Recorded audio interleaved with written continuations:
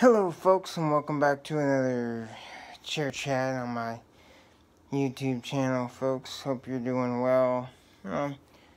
Doing okay. Had a very interesting day. My wife does healthcare at people's homes and walked in on people trying to rob a client.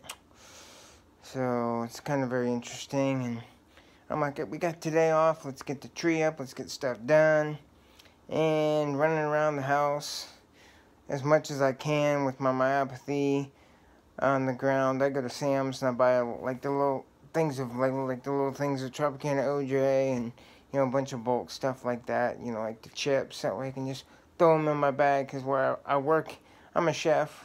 I cook, and I bring most of my own food so I don't get cross-contaminated or minimalize it, because I have celiac disease. And I ran into the Melt Things barefoot, and if you can't see, I got a walking boot, because I broke, if this is my foot, like right here, like here, I did like 3 cracks on these two, on my right foot, and I think I messed them up and cracked them again. I'm not sure, because it's killing me, so I took some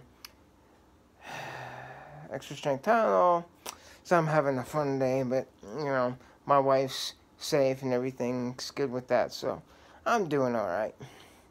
Because I was going to restring my acoustic, Now I envy those, because when I was always, like, when I saw, like, rock stars and stuff, like, yeah, it's a boring life, because, you play for, like, 45 minutes, and then you have nothing to do for 23 hours. I thought, like, as like Rush or whatever, I thought, like, they got to the venue early and they set up their own stuff, and I thought that was the point of being the rock star, was someone that loves to, work on their guitars and string around. I didn't know they had, like, guitar techs, and this is my guy, and he strings all my guitars and does this, and, like, I thought they did that, and, naive as me.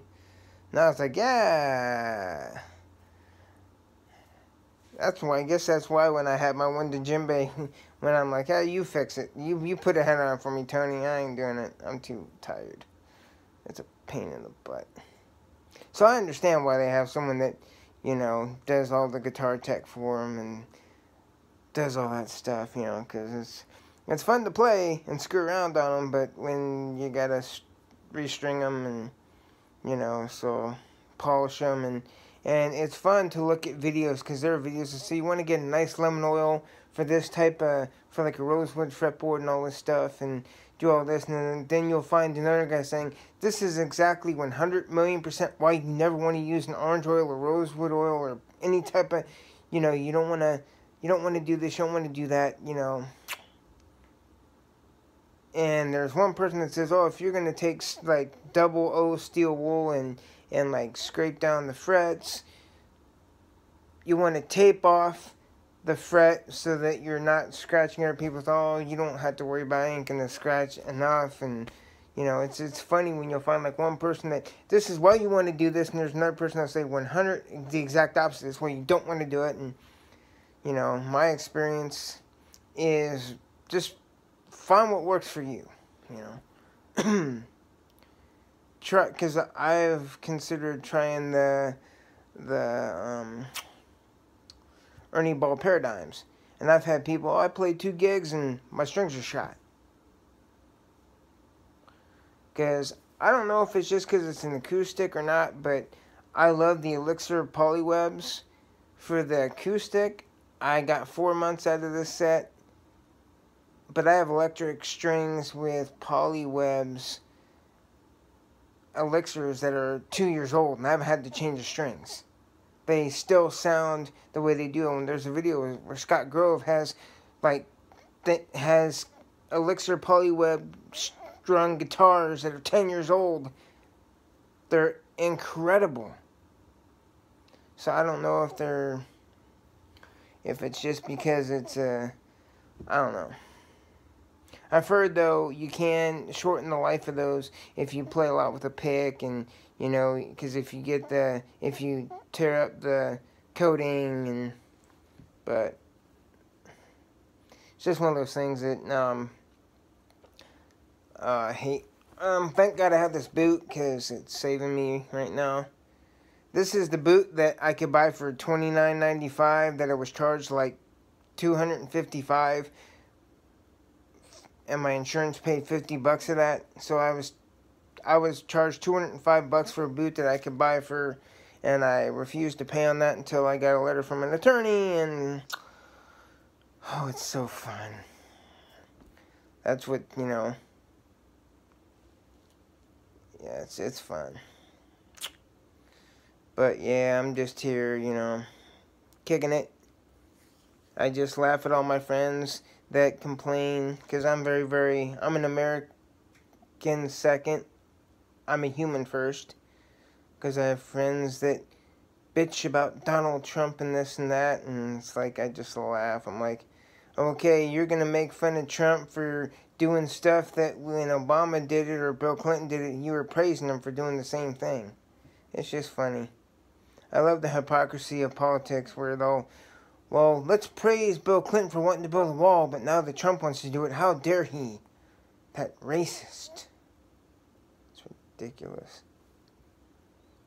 You know? Like I say, you know, when you go to the store, this is how I look at stuff. Oh, it was $20. Well, actually, after theft, it was $22.50, you know. Every state has a different theft level. I think it's 6% theft for everything you purchase. You might know it as a tax. I call it theft, you know. Because everyone's talked about, I just gotta get this real quick and I'll probably get off, but one of my friends like, we need to get rid of the penny and just take and, you know, round up. So, like, if you have something and it's 23 cents, round it up to, why round up? Why not round down? All these people are like, yeah, we should get rid of the penny and round up on stuff. I'm like, why round up? Round down. You know, if it's 24 cents, round down to 20. Man, that's only pennies. Okay, well, okay. Well, those pennies will add up. Because then I'll buy tons and tons and tons of things in separate transactions. I'll go to the grocery store. I want these all in separate transactions. That way I can have them round down on every transaction. But then they would find a way to make it so that no matter what, your bill comes out to, your transaction would come out to like 21. But still, 21 times 100 items, that's $1. It's $1 in my pocket. Hey, I'm the captain of common sense, folks. But yeah, thanks for tuning in to my channel. Don't forget to like and subscribe, and talk to y'all later. Bye.